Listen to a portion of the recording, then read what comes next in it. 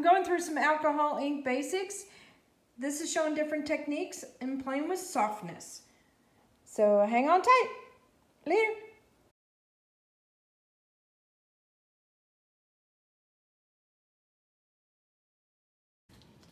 Howdy everyone. So I decided to do a series of alcohol ink videos related to either supplies or techniques that I use to manipulate the medium. So this one here is going to be about blending with like a heat gun or a heat iron. And what I'm going to be using today is I've got some Tim Holtz colors. These are eggplant and sandal, and I'll put the colors at the end of the video. And I usually try to do that most of the time anyway, just because you never know what you're going to be using. And here's another color here from Copic. This is pale lavender. So basically what I'm going to do here is I'm going to be using primarily alcohol and the colors, and then my heat gun to manipulate and move colors around. So I'm going to show you some, well, let's just get busy and I can talk through it. So I'm going to apply some 91% isopropyl alcohol here, and I'm just going to kind of move it around a little bit just so it covers an area. I'm not going to worry about covering the whole board for right now. So there's a couple things you can do. I'm going to put just okay, I lied. 3 drops. Boop. Of the ink. And I'm going to move it around just by tilting my paper. Not all the time do I do that. But sometimes it just gets it moving. Kind of looks like a pair of glasses with a nose.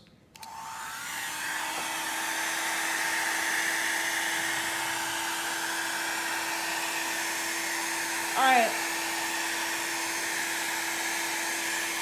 Now I've got a fair amount of distance on here, and this is on the low setting. So that way it can take its time to evaporate nice and pretty. And you can slowly move it around and get some really soft edges.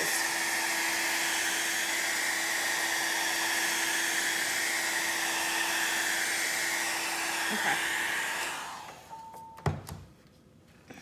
So I'm going to bring this in a little closer. So you can see how I've got a really nice soft blends right in this area here. There's no super harsh lines except for this edge here that I wasn't really paying attention to too much, and I'm okay with that. But a nice soft fade out blend. So what I'm going to do is I'm going to do alcohol on this edge here and start to lighten it up in that direction. And you can see how I do that.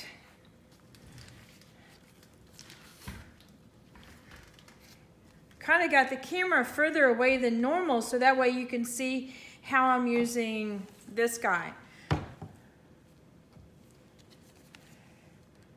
And so the later part of the video, what I'll do is I'll put the camera closer so you can see how it's reacting. All right, so I added alcohol on this side. I'm gonna start moving it around. So I'm pushing it out and then pushing it back in. Pushing it back out and then pushing it back in. Sometimes from a different direction.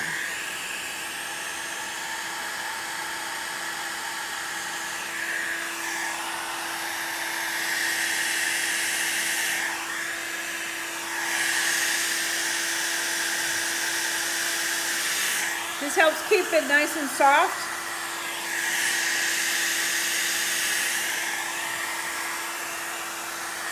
And then I'll start to move it around in different areas when I like something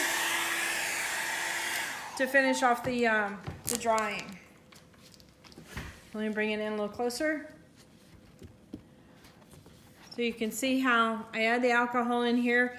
And the heat gun was either pushing the air this direction, and then I would turn around and push it back out that direction. So it was kind of a little tug and war thing. And then sometimes I would go in from here So that way I could keep these edges as soft as possible. See, this hardly has an edge at all. I don't know if you can see that.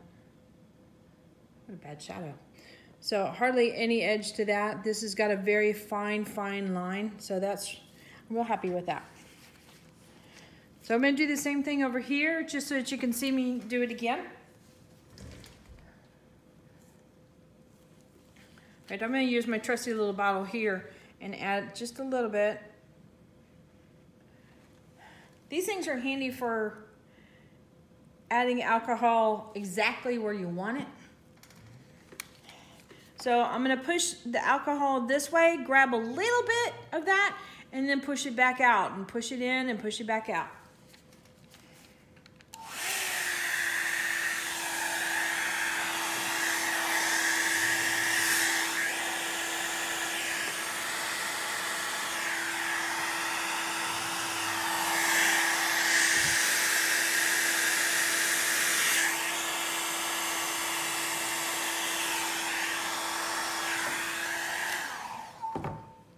I'm going to do a little bit more of that. I got this nice little white area I'm not real happy with.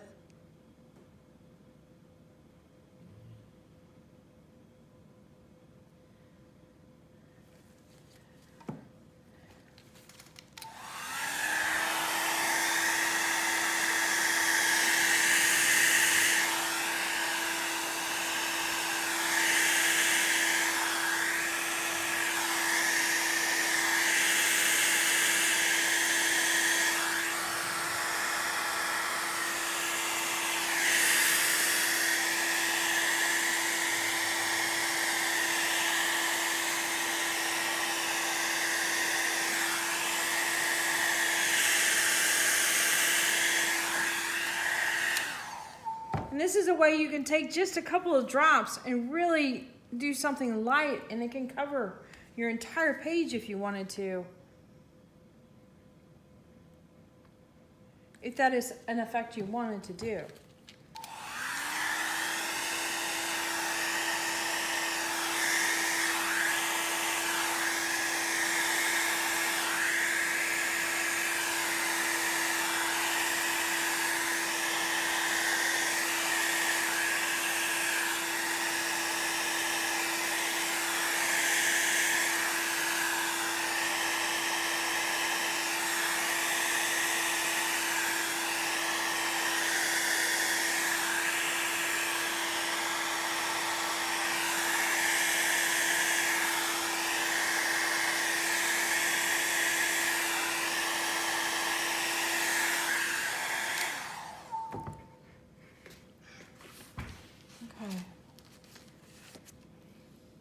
This eggplant is a mixture of several colors, and those different colors really come out when you start to manipulate it. So you see how light that got right in there just by manipulating that and going out? All right, I'm gonna bring the camera in a little closer, so I'm gonna pause this for a sec. Okay, so I'm gonna do the same thing I did here, but over in this area here, softening this up. So you'll get to see it closer as far as what's actually going on. But I'm almost wondering if I should bring it in a little bit. Try that. Hopefully I don't block it too much with my hand moving the air gun around too much. Let's see what we can do here. All right, add a little bit of alcohol there. And tug of war gun.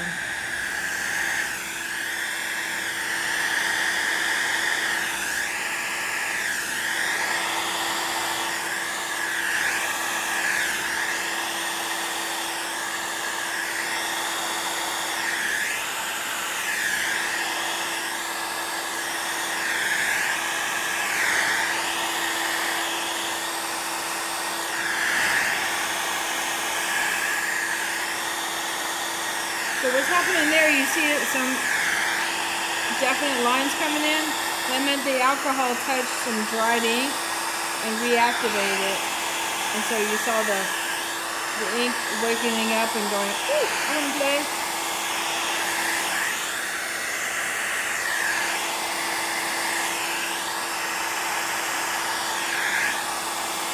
All right.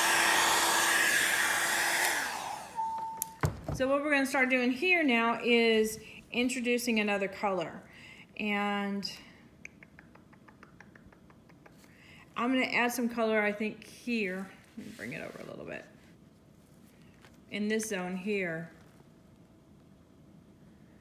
And start to bring in some alcohol and also blend it back and forth and see what happens. Maybe a little bit more this way. Okay. Let's do.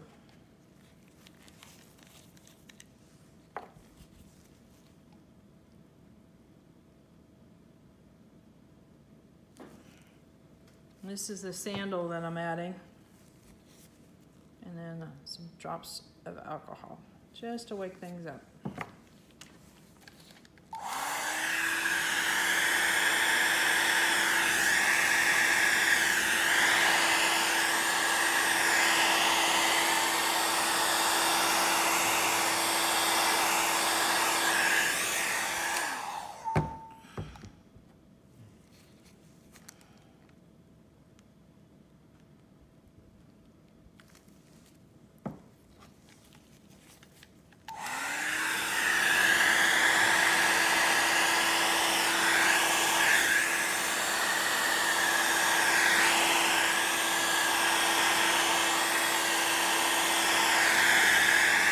You see the tug of war with me pushing the color out and then pushing the color back in and pushing the color out.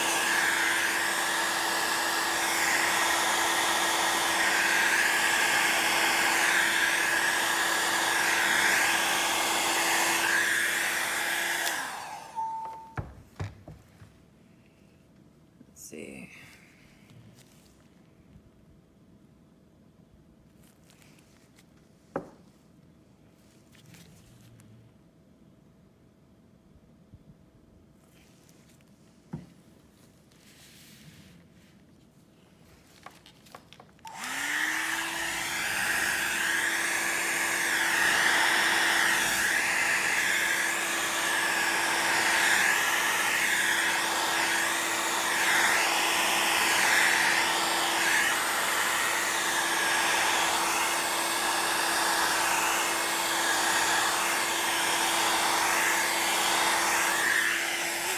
Okay, sometimes when you're working with a lighter color and a really deep color, like this particular eggplant, sometimes it works well to have the heat gun moving in a way that is circulant, circling the area, okay? And keep in mind that my heat gun is also way above target because it blows rather strong. You can get some that don't blow as strong. So what I'm doing is pushing the air from different directions going around. And by doing so, you get this little circular pattern here. So I'm going to show that in another video where I'm just focusing on the circle effect. But for right now, I'm just trying to go from darker to lighter. So let me add a little bit more light to that, or alcohol to that, and see if I can lighten it up even more.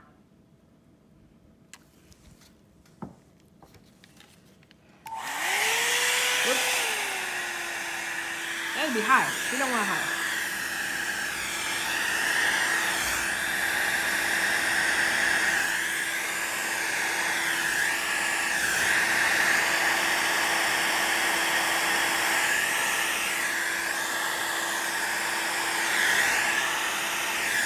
I'm trying to push it into that to get rid of that edge a little bit because it wasn't so pretty. To reactivate that alcohol on that edge and then get it to play with the alcohol itself and blend out a little bit nicer.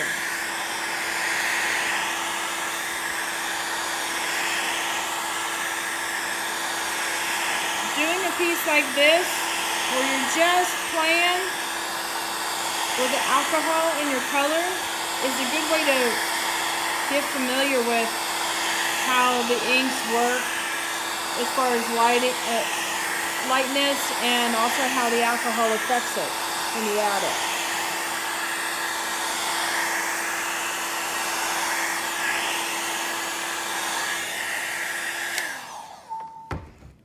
gonna bring you guys in for a close-up. Let me get back down to regular view. Here we go. All right, bear with me for a sec. Okay, see if we can get to focus. So that's the area we just worked on, and there was a real sharp, kind of an irregular edge to this that wasn't so pretty. And so what I did is I pushed the alcohol into there. It grabbed a little bit of the edge, pulled it back, and you started to see some long lines, and then pushed the alcohol back in, and kind of a tug and release, kind of a push and pull kind of a method. And it got it out, and it got really nice and soft. The edges are pretty, and it just is a little bit more, I guess, visually appealing. So I mean, this is just a play piece, but it's an easy way to get used to the material. And you saw I didn't use a whole lot of drips of color, and just that little segment there looks really nice. All right, so hit that like button, hit the subscribe button, but more importantly, hit the bell. And I'll see you on the next one. Look for a couple more in this series. Later.